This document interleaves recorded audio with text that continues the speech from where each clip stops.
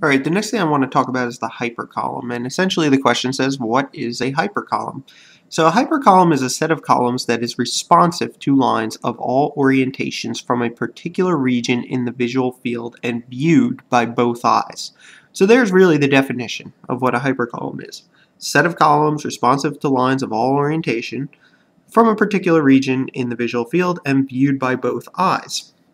But what does the hypercolumn consist of? Well, the hypercolumn has ocular dominance columns, okay, that can be divided into a left ocular dominance column that receives information from the left eye only, and a right ocular dominance column which receives information from the right eye only. The columns are arranged so that they alternate between left and right, and I want to show that real quick before I go on. So here's a little picture diagram here of what a hypercolumn looks like, and what you can see here is these are known as the ocular dominance columns. These are them, and look, it's left eye, right eye, left eye, right eye, and just like I said, they alternate left and right. And by alternating left and right, basically, essentially the columns are arranged so that they alternate left and right, bringing the inputs from both eyes. So what they do is they bring the inputs from both eyes together at this particular level. It winds up providing the basis for the sensation of depth perception.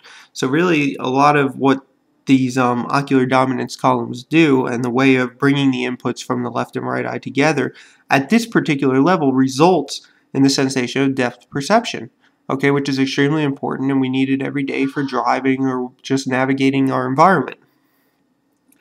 So that's what the ocular dominance columns are about. Now, there's another part to the hypercolumn, and they're simple cells which, with the same orientation preference, are grouped together into what are known as orientation columns.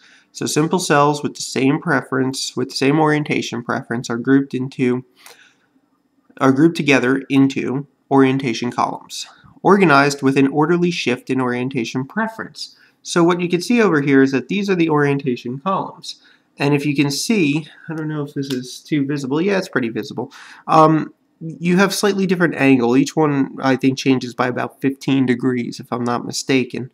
And it creates sort of like this pinwheel-like structure. And that's exactly what I'm going to talk about next.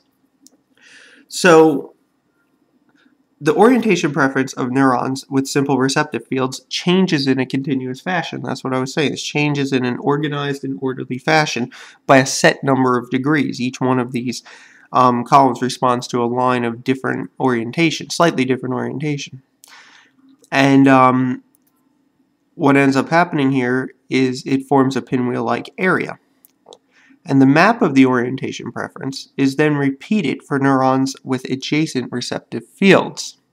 So essentially, this hypercolumn really consists of two main parts. I mean, it consists of the ocular dominance columns and the orientation columns, and they each provide a different role. One of them, in the case of the orientation columns, provides the depth perception sensation. And